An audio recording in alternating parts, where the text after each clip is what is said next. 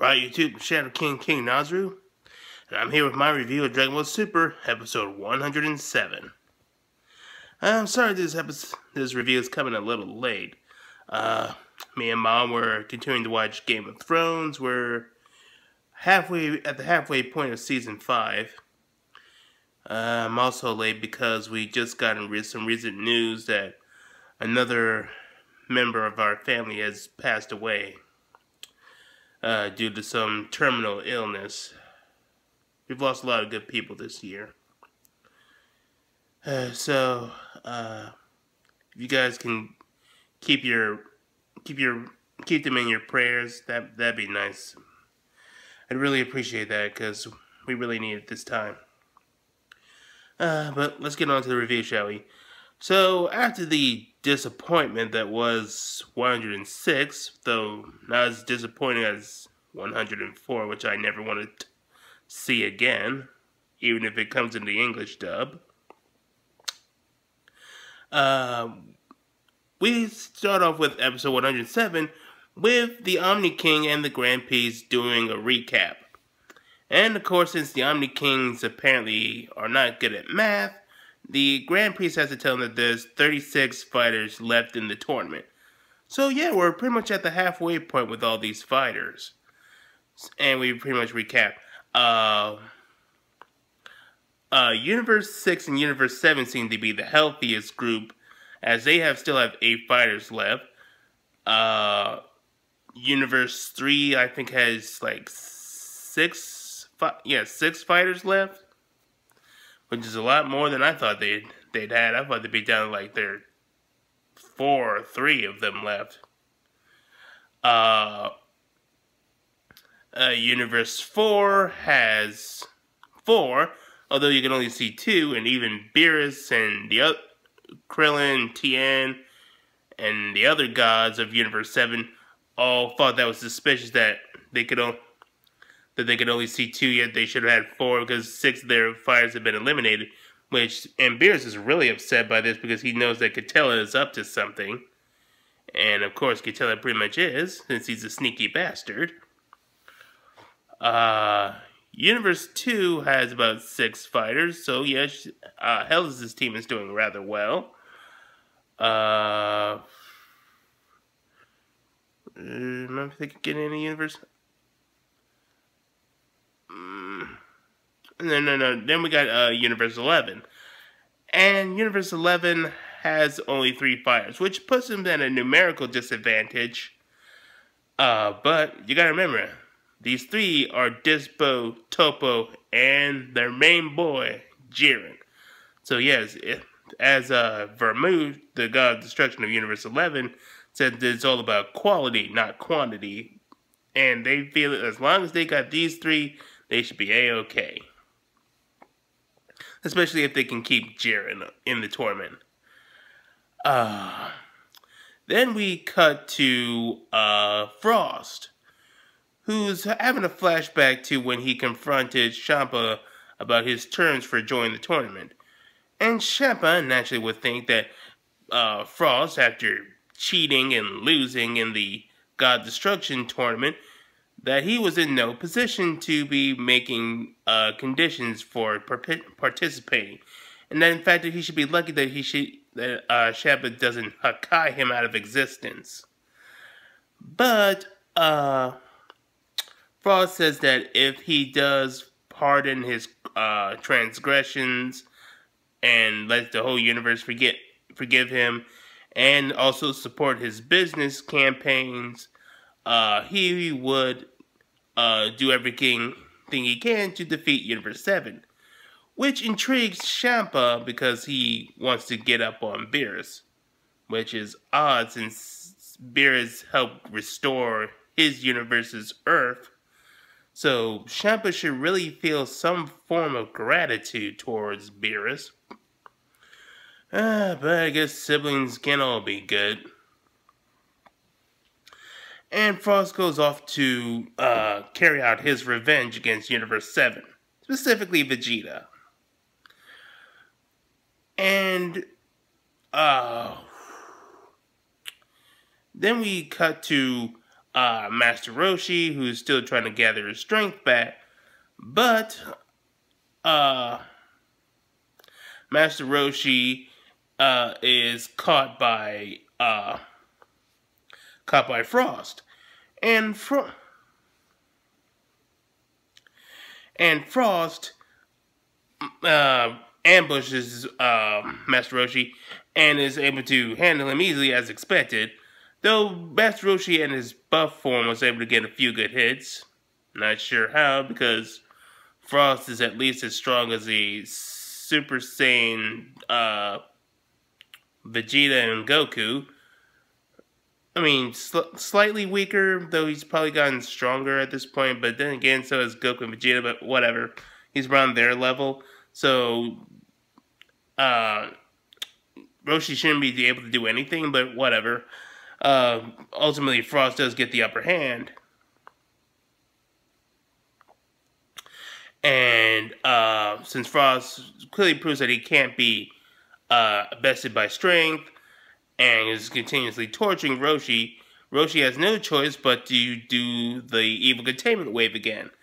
And he manages to catch Frost off guard, naturally, since he's never seen the evil containment wave, and was about to throw him in the jar, but again, since he knows that he's low on stamina and might potentially die from this, he tries to rush the process, which causes him to miss and he fails.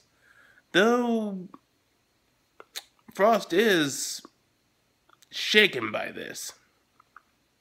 Speaking of shaken, we cut to Universe 11, where the Universe 3 Supreme Kai wanted to gather data on all the other fighters, specifically Jiren, because he doesn't know much about him, but he sensed that he's a force to be reckoned with it. So he sends Maji Kaio, that robot that's composed of liquid metal, to fight Universe 11. And Dispo decides to handle him, which he seems to do easily at first, even coming up with his own Justice Crush attack, which does quite a bit of damage to his body. So yes, we got another Justice move. Justice! And Maji Kaio is begging them to go easy on him, because if he takes another attack like that, he might die. And Topo is telling Dispo to not let his guard down, which Dispo ignores because he's a bit of a cocky bastard, and decides to do his Justice Kick, which is the same move that Gohan does his Great Saiyaman. Odd. And he hits Maji Kaio. But since Maji Kaio is basically like a metallic version of Majin Buu, he's able to absorb Dispo with a large amount of his body and holds him captive. And gets ready to cut off his arms. I mean, not his arms, his ears. Then Topo tries to save his comrade, but Jiren says, nah, I got this. I'm gonna handle this fool. And Maji Kaio is all happy to oblige because he was the opponent that he wanted to face in the first place. He prepares to make a giant fist, which looks comedic, but this is Dragon Ball, so yeah, that comes with the territory. But Jiren is not impressed, and he proceeds to beat him in one punch! Yes, you got your obligatory One Punch Man reference. And yes, all the Dragon Ball and One Punch Man fans are saying that Jiren's basically a parody of Saitama now. Which, if that's the case, that means if Goku beats him, that'll finally put an end to the whole Goku is somehow weaker than Saitama, which is not the case if you compare their feats. And the Goku is leagues above Saitama. But anyway, Maji Kaio was eliminated via one punch from Jiren, and this is such an impressive feat that even Goku is unnerved by how much power Jiren has. So yes, Goku is really starting to see that he's better keep his toes on with Jiren, because one false move and he could get screwed. Yeah, Goku, that new transformation you're going to be getting, you need it. You need it bad. Because it definitely looks like Super Saiyan God Super Saiyan is not going to cut it.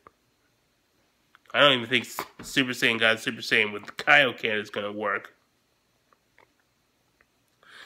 Then we cut back to Frost fighting Master Roshi, and Frost, not wanting to take any chances, gets upset and tries to fight Roshi more seriously. Then he spots Vegeta and comes up with a plan, and he tries to get Vegeta's attention with a death beam, and naturally Vegeta takes the bait like an idiot. And while he's torturing Master Roshi, Frost gets blindsided by Vegeta's kick. And Vegeta wants to put it into Frost because he hates his guts. He's just like Frieza. I don't know, Vegeta. I kind of like Frost slightly better than Frieza. I seem to be running short on time. Anyway, Frost tries to trick Vegeta, but he's not buying his bullshit. They fight, and Vegeta gets involved. Roshi tries to use the evil containment wave on Vegeta, but Frost catches the evil containment wave and throws it at Vegeta. Yes, apparently he could do that. And throws him into the jar that was meant for him. Roshi tries to rescue him, but he fails. But then he throws like a tiny ki blast, which was the last of his strength, and frees Vegeta with it by directing it when Frost dodged the attack. And Vegeta goes Super Saiyan God Super Saiyan, takes off those molten lava ear muffins that Vegeta was using to block out Vegeta's insults, so he wouldn't be, have his weakness exposed. But now, which means he did learn from his past mistakes. But now that they're gone, he was vulnerable, and he pretty much gave up the fight. So Vegeta just kicked him out, and Frost did one of his key smoke bombs. And then Vegeta says that, yeah, you've done your part. It's time for you to retire, old man. And Master Roshi complies. I think it would have been better if Roshi just did that of his own accord, because he should have realized that he's done his part and he can't keep it with the new generation. It would have been much like an homage to Dragon Ball, and it kind of is, but it's kind of less impactful.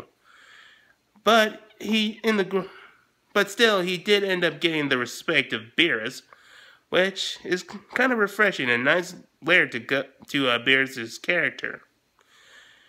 And we end off with Goku fighting off with Ribrianne because I guess she wanted to fight Goku because she's probably figured that with him gone, Universe 7 will be severely weakened. Don't worry, we'll get a better reason later as the spoilers tell. And all in all, I have to say this was a pretty good episode. We get some more. We get more display of Jiren's power. We got to see Frost be proactive. More good character moments with Master Roshi. Some build-up to the plans of Universe 4. And so many other things. So that's my review of episode 107. I'll catch you guys later.